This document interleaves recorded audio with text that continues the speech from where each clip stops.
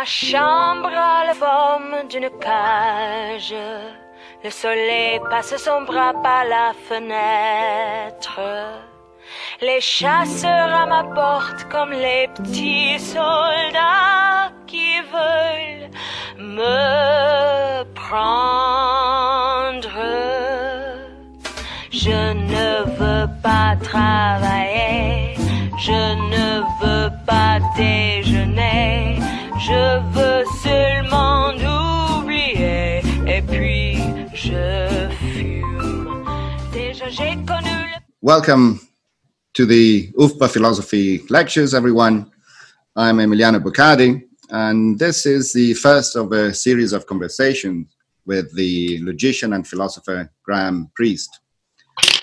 Throughout the history of Western thought, very few philosophers dared to question the principle which says that contradictions cannot be true.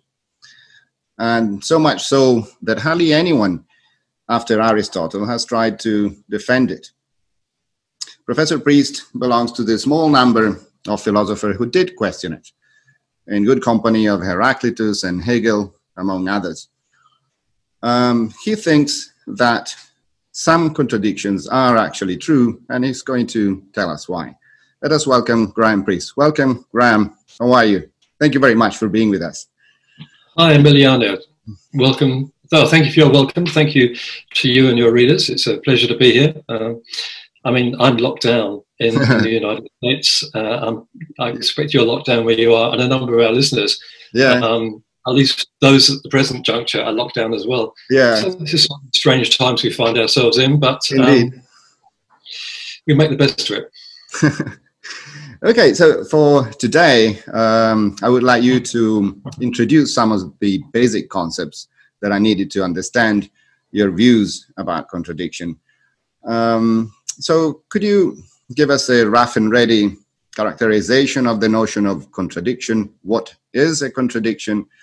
And of the principle of non-contradiction in its canonical formulations? Yeah, okay. So first of all, contradiction. Maybe this is best explained by a few examples. The sun is shining, the sun is not shining. Socrates is mortal, Socrates is not mortal. All men are mortal, some men are not mortal. So these are pairs of statements such that if one is true, the other is false. So logicians sort of categorize various pairs of statements as contraries, contradictories, sub-contraries. We don't need to go into the details now. But the sort of characterization of a contradictory pair is one that sort of goes back to Aristotle, such that if one is true, the other is false, and if one is false, the other is true. That's a contradiction. And can you tell us what the principle says? There's been several formulations of the principle of non-contradictions, and I think after Lukasiewicz, it's standard to distinguish an ontological formulation from a logical formulation and from a psychological formulation. Could you give us a characterization of the principle? What do you think is the best way to characterize the principle? Sure. This is less easy than one might have thought. Dialethism, the view that some contradictions are true, has now been a debate that's gone on in current philosophy, logic, metaphysics for some 40 or 50 years. And as you might guess, it's got kind of tangled sometimes. One of my colleagues wrote a paper on what the law of non-contradiction means, and he enumerated something like 230 different possible variations. So let's not get into scholarly niceties too much.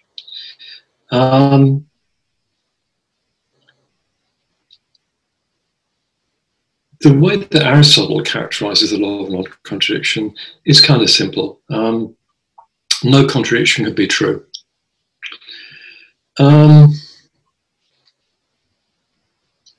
That is probably a good starting place. there are kind of problems with that, because a dialetheist believes that some contradictions are true. And if you believe that some contradictions are true, you might also believe that no contradictions are true. That's a contradiction, okay? But if you're not ruling out contradictions out of hand, then it's not obvious why you should rule that one out. So that's a kind of subtlety. So if you want to get around that problem, you've got to characterize the law slightly differently. And it's got to be something like, you can't accept a contradiction rationally. So that shifts the register of the principle. It talks about what you can and can't rationally accept. But as a first cut, Aristotle's characterization is pretty good. You know, contradictions can't be true. That'll probably do for the moment until we need to look at the question more carefully.